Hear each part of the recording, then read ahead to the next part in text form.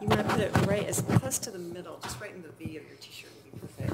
And yeah, and you can do it like that, and then you can go ahead and clip it. And once it's clipped, you can actually, you should be able to turn it. I have never used one of these. Okay, it's not, let's try this again. But this is where we want to do it. We want to do it. There. Okay. Now turn it.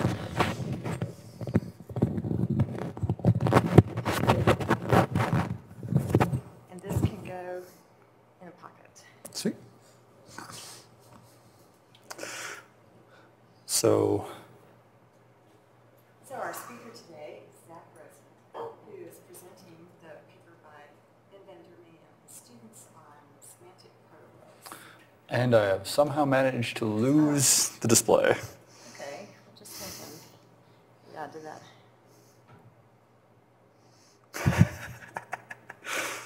That should be. Oh, there we go. Okay. Sweet. Dude. Cool. So today I am the unlucky victim of the first presentation. So one of the things I'm mostly interested in, especially when it comes to computational lexical semantics, is the idea of roles, how they're quantified, how they're usable, all these things like that. So partially why I'm the first victim is because one of the first papers that we got to present is on semantic proto-roles. And so this paper was done by Reisinger Et al. In 2015. And the basic gist of what they're talking about is, one, can we use Dowdy's semantic proto-roles for SRL-related tasks? And more importantly, is there a solid shortcut that we can use to get annotations for these so that we can actually do it? And the answer to both of those questions, according to them, is yes. Before moving on, I thought it was really useful to go ahead and start off with where they start off in the paper, which was representing Dowdy. And I think that they did a really clear job of explaining what Dowdy's proto-roles are, how they function, and different ways of thinking about it. So I decided we'd start off by doing a quick little visual overview as to how Dowdy actually works. So you'll notice we have 3 different subjects, and then ran from the staircase to the last office in the hallway. A priori, we know that there's 2 senses given these 3 different subjects. So sense 1 is John ran from the staircase to the last office in the hallway, which is a volitional movement frame. And we know that because John is an agent that can move. The second sense can be grouped together with Omnicorp and the bookshelf, because both of those really have to do with location. So Omnicorp ran from the staircase to the office in the hallway. Okay, so they have a lot of offices in a particular building. And then the staircase ran from the last office, or ran from the staircase to the last office in the hallway. It's a really big bookshelf. But at the same time, ran in this particular instance still indicates a location and a range in which this thing operates within.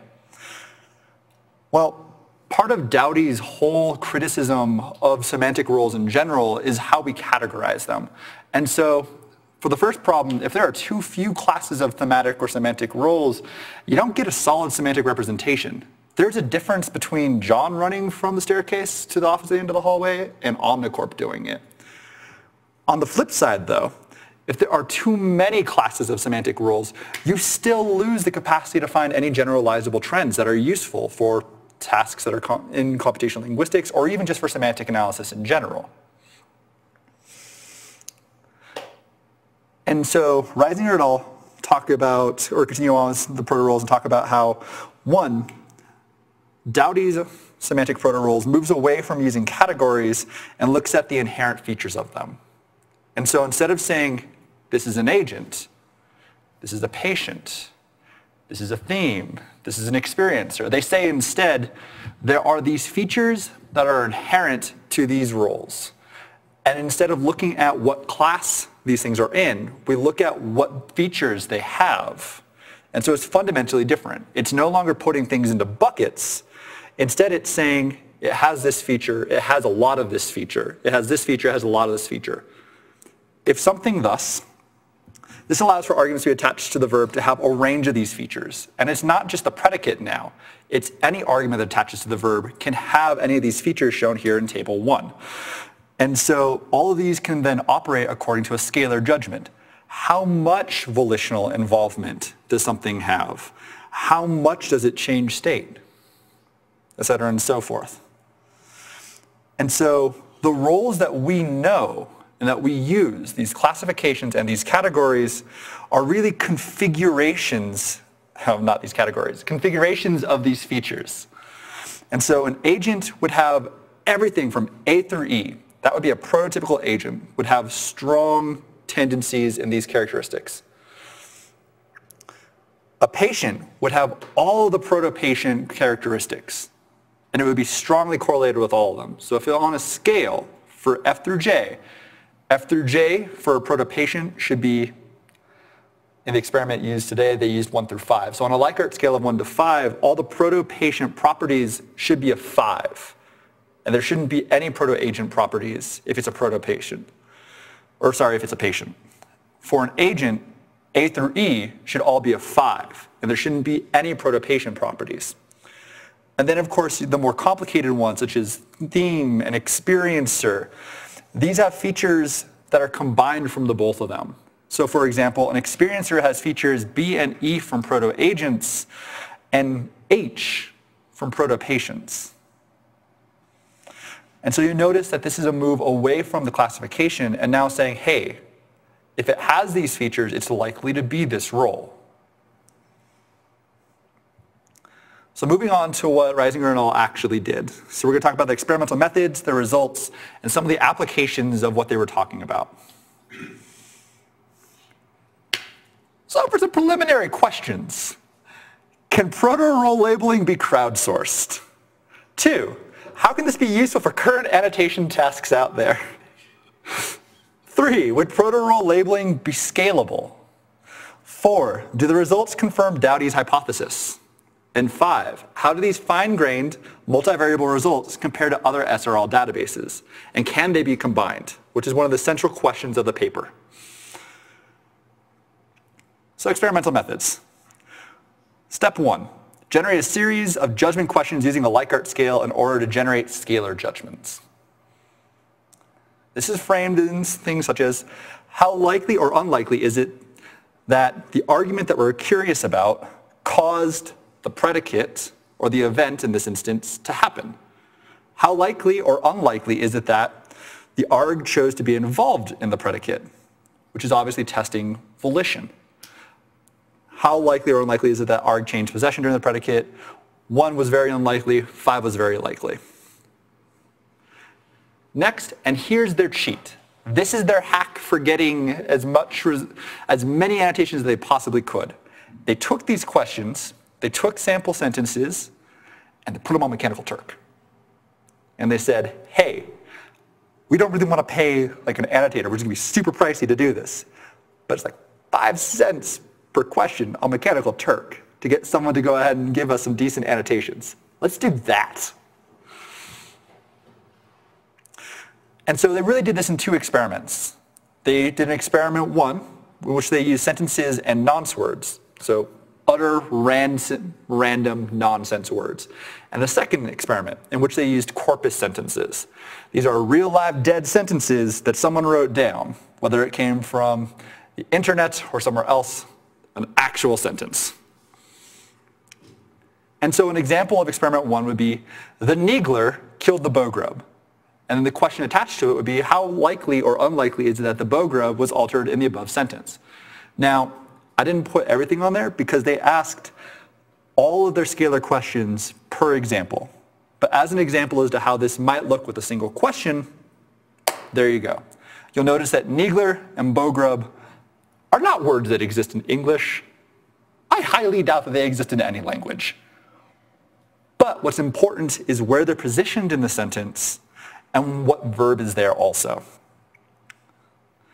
And so they tested to see if there was an interaction of the syntactic / templatic / profiled role, choose whatever linguistic term you want to use here, with the semantic understanding of the lexical units. In other words, for bow grub, because it's in the object in this particular sentence, how likely is it that it's going to have the features we previously talked about?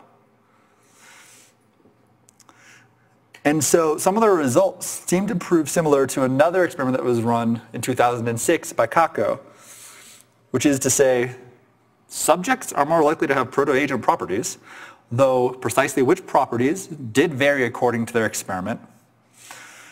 An object is more likely to have proto-patient properties associated to it. This makes inherent sense. Whenever we listen to something in this way, or whenever we listen to a sentence, or whenever we read a sentence, we make these assumptions anyways. As linguists, as computational scientists, we know that that's the way that it should be. But it needs to be verified first. And so in experiment 2, they took actual corpus sentences, such as he earned a master's degree in architecture from Yale, and then asked how likely / unlikely is it that a master's degree in architecture was transferred? Again, testing one of those features. And of course, they used all the different questions for it.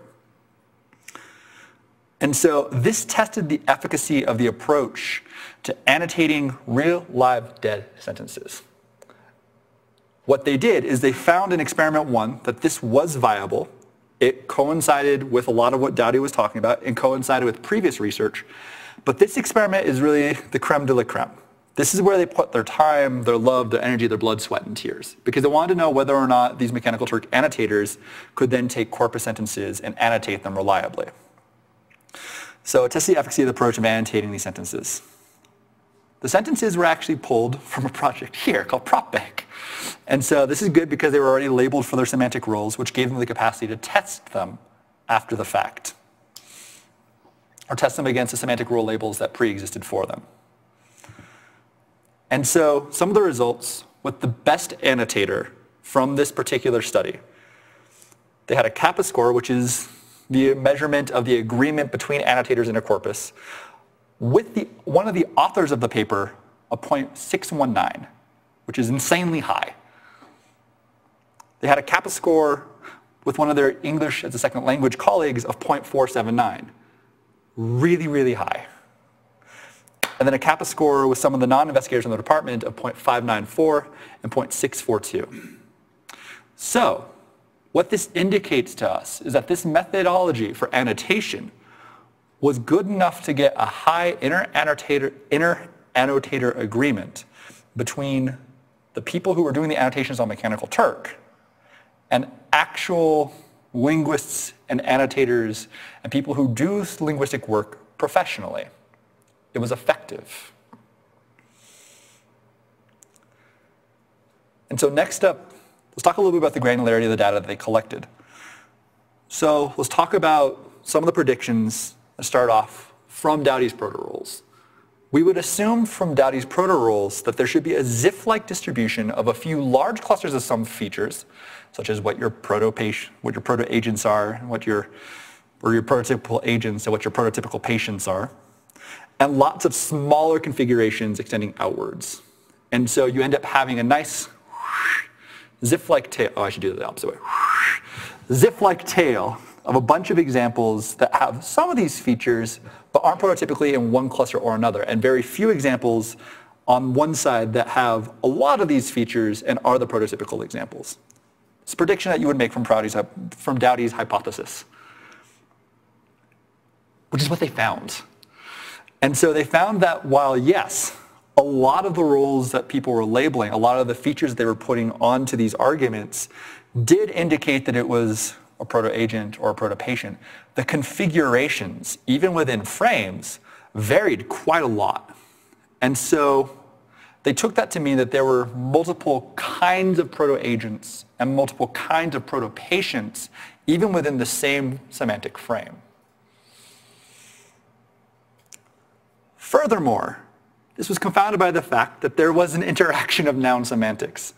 The subject of kill is always an instigator, and sometimes that should be the object. The object need not cease to exist. And so, for an example of this, think about, man, that class was really killing me the other day.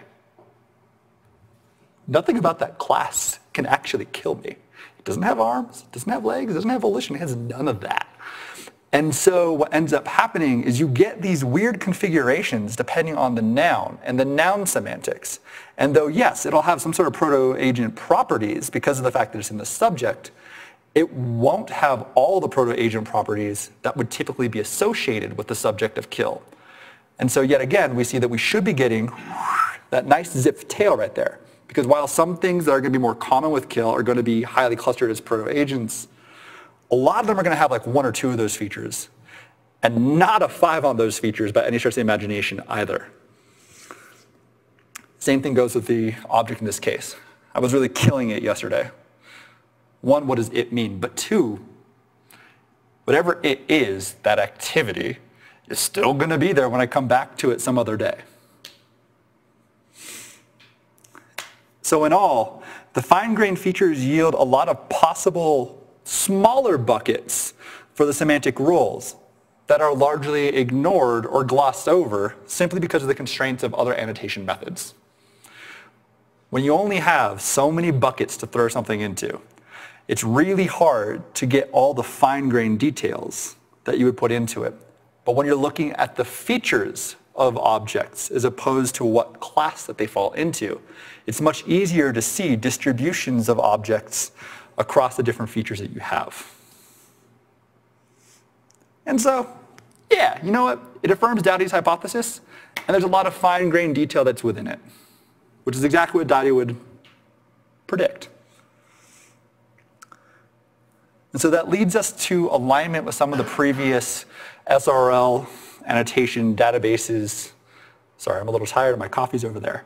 SRL annotation databases. Thank you so much. You think it'll have effect that fast? I'm pretty sure it's a placebo. I'm pretty sure I have blood that is coffee. So alignment with VerbNet. That was like their big sort of alignment they were caring about, that they cared about trying to align their annotations with, mostly because their corpus sentences came from PropBank anyways. And so that made the most sense to go ahead and align it with VerbNet that uses PropBank for labeling its semantic features, semantic roles. So the method, they took the mean 1 through 5 of all the proto-role ratings and projected it onto the VerbNet coarse-grained roles. I'm going to show you a visualization of that in a couple of seconds because I know that no matter how I explain that, it's not going to be as clear-cut as if I show you what it actually is. But the question is, why would they do this? So according to Reisinger et al., 1, the quality of this mapping serves to verify the quality of the proto-role annotations. So mapping these things shows us that these proto-role annotations are of quality, that they are useful, that they're real, essentially. And 2, this alignment helps compare between coarse and fine-grained role annotations.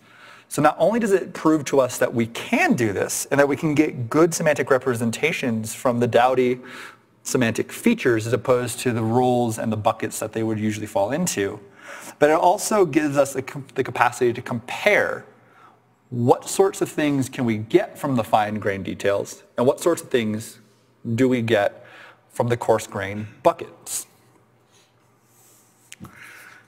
And so researchers wanted to do this to be essentially to be a rough proof of concept, and eventually left deeper exploration of ways of doing this sort of alignment to the future.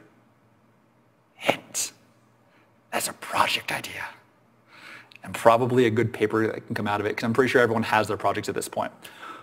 But this is still left wide open, and this paper's from 2015. So there's a lot of things that can be done with this particular annotation method, and more importantly, with rectifying that with other larger annotation databases like VerbNet.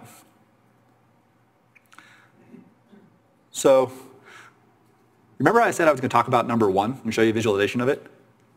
This is the visualization. And so you'll notice that for all the features that they used, so for all their questions, they projected what the mean score was for that onto that role.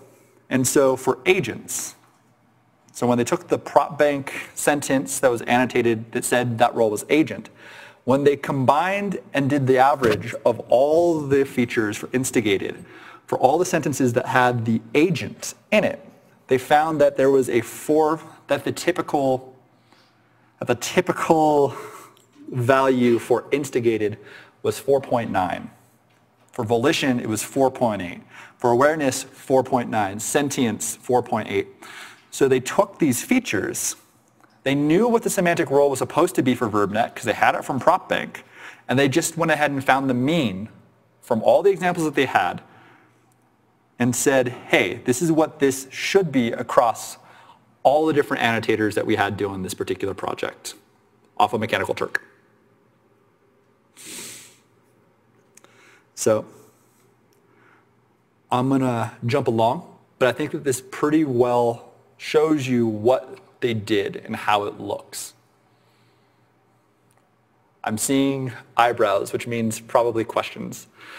Go ahead and take questions. No, wait. That's your choice. I'll take questions whenever. So if someone wants a point of clarification, anything at all, I'll do it. Actually, let me clarify that because I think it is important to clarify. Is there additional chalk?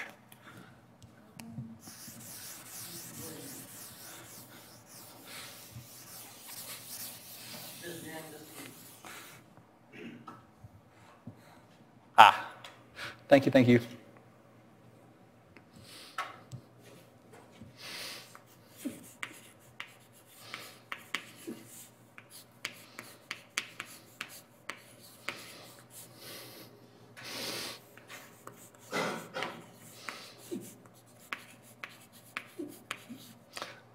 For the record, I don't actually know what a grouse is. I only know that it's a bird.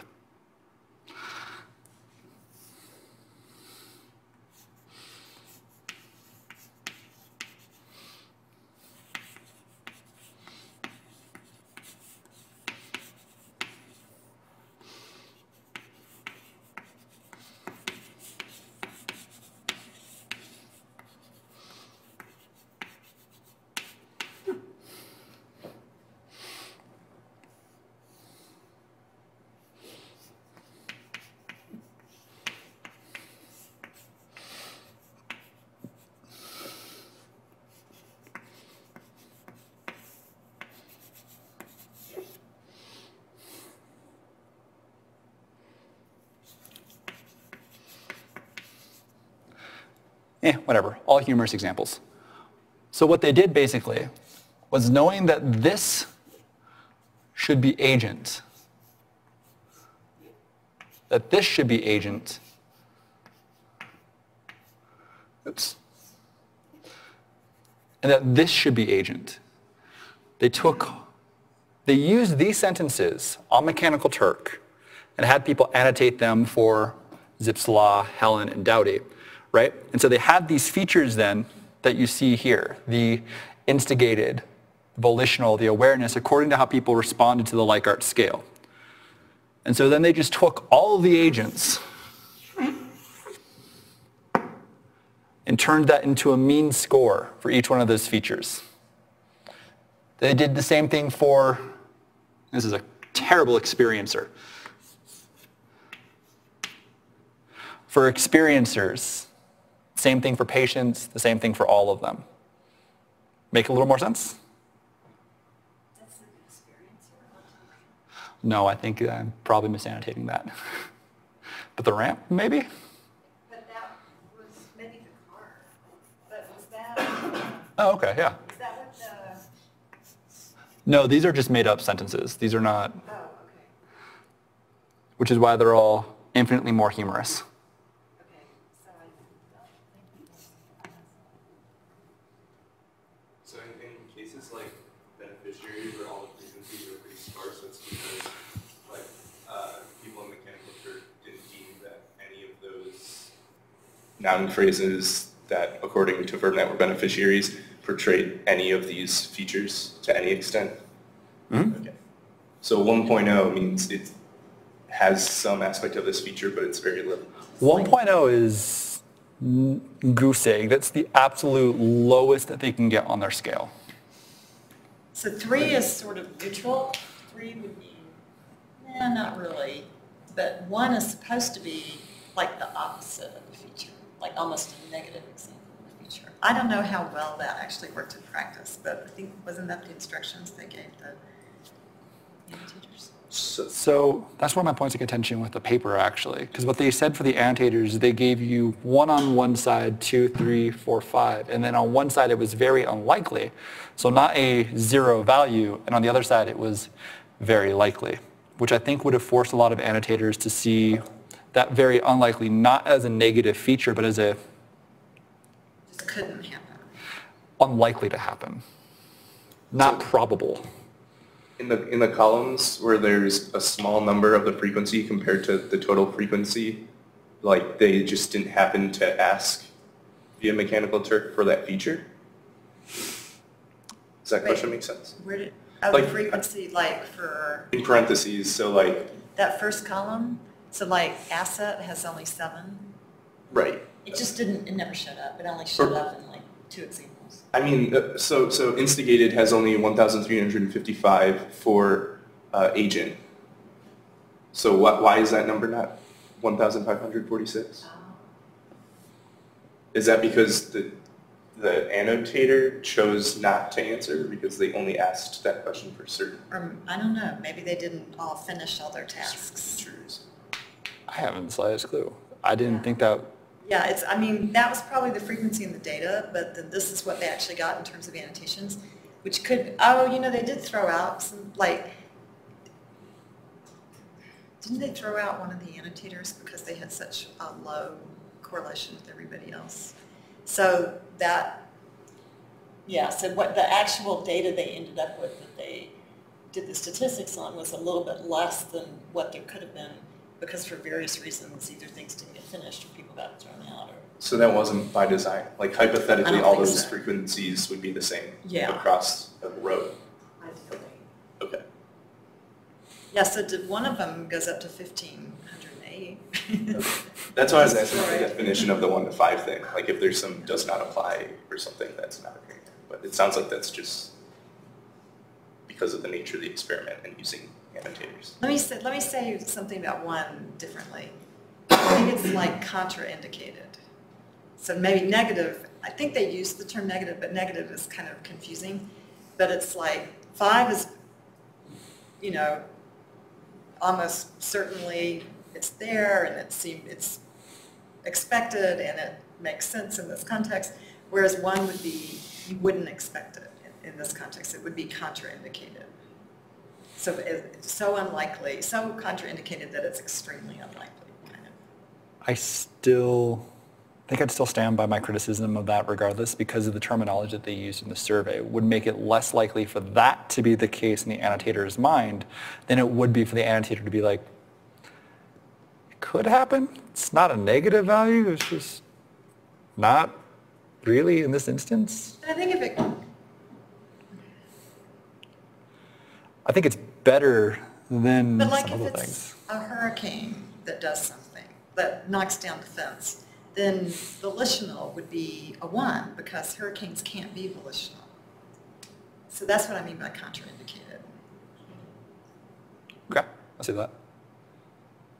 But yeah, I think they probably could have defined it more clearly for the annotators. I think before moving on, I think that's something to definitely consider then also is like how to, assuming and seeing that this is actually useful, and I do think that it is incredibly useful, the question then becomes how can you modify it to like make that a little bit easier on the annotator and make sure that you have really, really clean data in the future? And I think that would be sort of an Yeah. interesting question to ask. Yeah, there's a couple different directions you could go with this paper for a term project. That would certainly be one of them. Man, if I had funding. So one of the last little things that they talk about is their application to SRL-related tasks. And so they talk about how SRL systems are trained to predict either, 1, a predicate or frame-specific notion of the role, e.g., your example is FrameNet, in which every frame has its own unique set of roles to it. There might be some overlap, but it's still unique to that particular frame. Or 2, a cross-predicate shared notion of the role, which is what you get from prop bank, in which you have lots of agents, lots of themes, and these classifications are shared across all possible verbs and all crossable frames. But some of the criticisms they talk about also is that this allows for, that while 1 allows for fine-grained distinctions specific to a single predicate, it risks data sparsity. So you remember from that very first slide about the visual Dowdy? 1 is essentially what you get when you circle all 3 of those subjects and decide these are all different. But 2 allows for sharing statistics across predicates, but requires careful manual cross-predicate analysis to ensure equivalent role semantics. So it's the same as that first example, again, where you circle all of them, but someone went back and very carefully said, no, it's not that entire group. John is different from Omnicorp and from the bookshelf.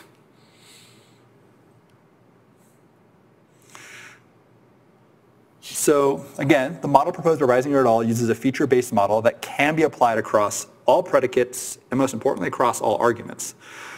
And so it misses some of the criticisms that they put on 1, essentially. Instead of it being the prediction of a specific frame semantic notion of a role or a specific predicate, this applies across all roles, all predicates, and all frames. And lastly, as sort of an experimental proof, Reisinger et al. Trained a log linear classifier with the data and collected in simplified form the ratings in a buckets of 1s, 3s, and 5s. So neutral, highly correlated with this particular feature, or like has a lot of these, has a lot of this feature, and then 1 in this interpretation, I think, negatively correlated with this feature. So they merged 2 with 1 and 4 with 5 to get, because they instead of 5. So, and though they didn't say what their accuracy was, which I found a little bit interesting, quote, even with, they did? I didn't. That was, just a minute, let me find it. I thought I reread that section like 4 times. Yeah, table, test classification accuracies for each property. I missed a table, and I apologize for that. It's okay. So it ranged from, some of them were quite, using, and they showed it with sort of very few features and I think syntactic features and then all the features, and including word vector representations. So the results ranged from, the lowest was 58% for change of state, and the highest was 82.9% for instigated. And I don't remember if that was that F score. Probably precision. So that's pretty good. I mean, that the instigated is similar to probably results, which go from like high 70s to low 80s depending on the data set. And most of them are in the 70s. Whether or not something was destroyed got 82.3. That was pretty good. that ain't bad at all. So sorry to y'all that I somehow missed that table, and sorry to the people on the line also that I somehow missed this table. So I think my time is up, but just as sort of some extensions and discussion and things that I think that are worth taking away from this paper.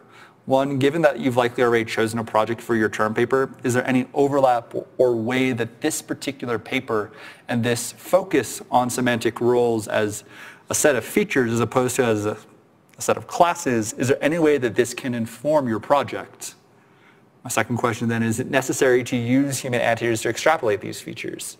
For example, if you have really good word vector representations, can you go ahead and find these examples from those? And then last but not least, what applications are better suited for your classic classification of semantic roles, so putting things into agent, theme, patient, etc., and what applications would be better served via this scalar proto-role approach? Because I think that there's reasons to use the classic version of semantic role labeling, and there's reasons to use this, and the tasks might be different. That's all I got. I think we should talk about this for a little bit, in particular the last one, because so why do we care? I mean, why did it was a very carefully designed set of experiments they did over a couple of years. You know, they put a lot of time and energy into this. So why? What's the why would you want these proto-role features instead of just saying, yeah, this is an agent? It addresses the linguistic ambiguity by allowing you to computationally form dense vectors that can be similar to each other to some extent, rather than categorical type vectors where this is an agent or it's not an agent, and so these things are therefore totally unrelated. Well, it gives you a more continuous representation, Yeah, more continuous. distributional representation. So why is that? Okay, so then it lets you recognize that there are going to be some things that are sort of on the borderlines of being agents. Okay, so why do you care? Why is that a good thing? Well, as a What linguist, would you do with it? Well, as a linguist. Oh, okay, all right. So go ahead and answer as a linguist. Why do you care? well, we tried to do semantic role labeling ourselves, and it was super subjective, and it addresses that fact by saying this is sort of agent-like, but it's also sort of like this other role based on these sets of features. So it just seems more satisfying from a linguistic perspective You're because it's right. a better fit. It's a better fit to the data. Okay. Another thing is that if you want to somehow take prop bank into consideration, then we would like to know which one is ARC0, which one is ARC1. So once we know that it is proto-agent and another is proto-patient, so we can roughly map. But we've already got that. We already know which ones are ARC0 and which ones are ARC1, and we can do that automatically pretty accurately. So this is giving us more information. It's more fine-grained information. From a practical perspective, if you're doing NLP applications, why would it be useful to have this additional information? What would it let you do? Encode sentences into a continuous space where you can more easily classify things based on their relationship, how close they are in that continuous space. Right. You could say, so you had this class is killing me, and maybe there's another sentence that says, watching the political shenanigans in Congress every day is killing me, okay? And that might help you recognize that those two uses of kill are closer to each other, because you'd have to recognize that by this class is killing me, you meant attending this class, so it's an event. Okay, but okay, so you can fit the data better, but let's say my application is question answering, or my application is, trying to, okay, this is what we get all the time, okay, I'm an intelligence analyst at an intelligence agency, and I'm reading through literally thousands of documents, trying to find out how likely it is that there's going to be a rebellion in this African country where the opposition leader has just declared that he's really the president. Okay, so would it help me do that task? My answer, I think on that one is yes, because at least in some of the things that I've done, I've noticed that there is a correlation between the syntactic template and at least the polarity for what people are talking about. And that I found out that doesn't carry over for an entire document, but it carries over real nicely for sentences. And so if you can take isolated sentences and figure out that the syntactic template has this particular feature, and that this feature in some way, shape, or form is often correlated in other speech acts with other rebellions, then you should be able to go ahead and have a better prediction of whether or not this is going to lead to a rebellion right there. And that sort of a strategy can be better boosted by this particular methodology also, because then you now know what kind of agent, what kind of theme, what kind of patient is the government being construed in this particular instance. And in past speech acts, how often was it construed as that particular kind of theme prior to this violent overthrow? Okay, so it can give you better fit. Again, it can give you a better fit. So these new instances that you're looking at in this new document, you can better fit them to instances in a previous document where maybe there was a similar situation and a rebellion did occur. Mm-hmm. So you could maybe get a better fit. But do you really need to be explicit about these proto-role features to do that, or could you just use word vector representation?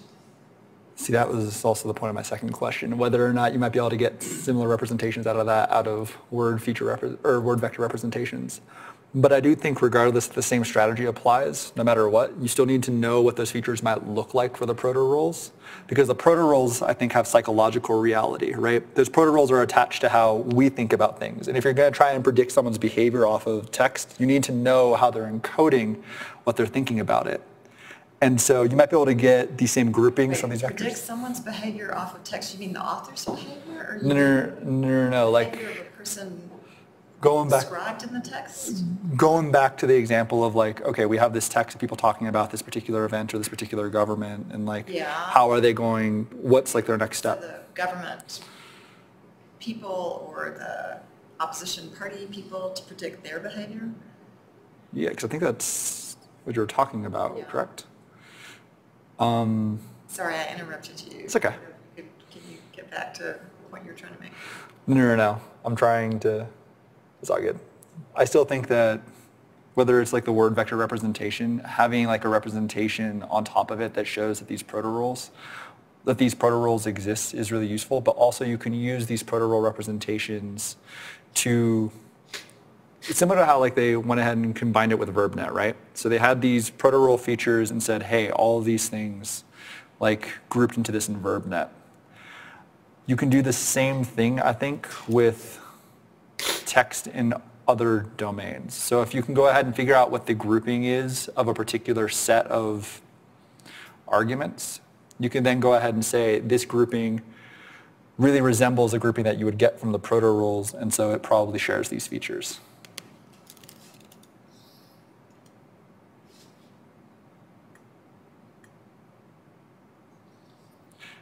Grouping we would get from the proto-roles. I'm sorry, I missed something.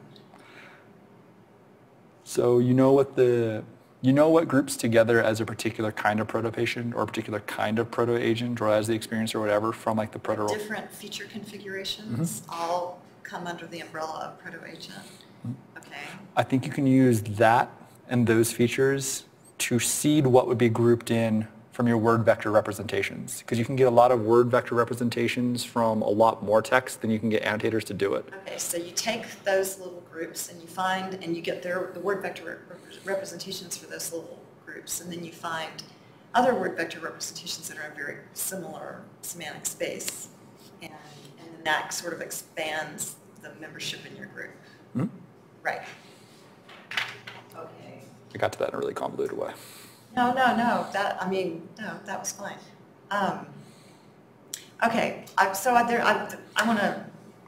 I was just going to say, particularly, you can do it in a way that addresses finer grained distinctions. And so you have these continuous vectors, but you have an idea that they're matched to something that's somewhat agent-like. So if you are extracting information from a text that's important to the government, like in your case, you can know particularly like this thing that's not normally an agent is being used in a somewhat agent-like way, which is something you would probably miss if you were using categorical features. And similarly, like just training unsupervised word embeddings wouldn't have any idea in what sense you're using the noun or a verb or whatever. And so you can get because of the, I guess, like the fine-grained distinctions that these features make with the goal of aligning like agentiveness and patientness or themeness or whatever it is, you can learn more about the semantic roles of something with respect to the context or something like that. That's really vague, but that's, yeah. I don't know. That's what I get. Anybody else? Questions or comments for Zach?